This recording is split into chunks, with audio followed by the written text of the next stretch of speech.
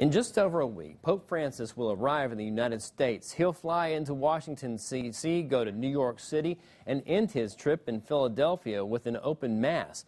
It's a historical event, one that perhaps millions will attend, and in that sea of faithful will be a family of 7 from Fort Wayne. 5 kids and full of faith, the Reedy family about to embark on an odyssey in the Odyssey that'll be the most memorable of their lives. You know, I had the idea and prayed about it and talked Becky into it. It wasn't quite that easy. I thought he was crazy because I initially just thought of our 5 kids. Ella, Jillian, Lucy, Bridget, and Henry, a handful at home. I thought, oh no, how can I handle them all the way to Philadelphia and throughout the week? A parent's first fear overcome by a call to grace. And then I decided, you know what? Lots of people are going to do it. We can do it too. And we will never have this opportunity again to share with our children, ever.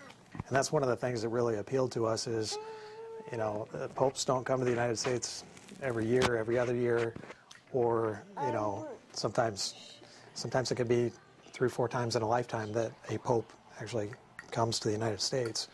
So we wanted to take this opportunity, knowing that he's coming, to go see him.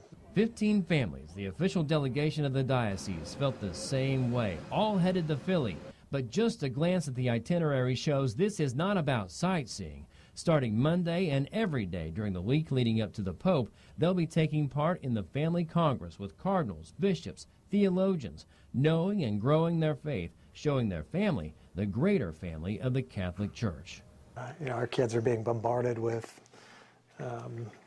internet and TV and music, and we want to take our kids out there to kind of get the foundation for them to be ready to deal with that. It's going to be amazing just to be in the same vicinity as him. It's spreading the gospel. It's reaching out to the far ends of the world to bring everybody in, and Pope Francis has really done an outstanding job of that, and I'm excited for him to bring that message to the U.S.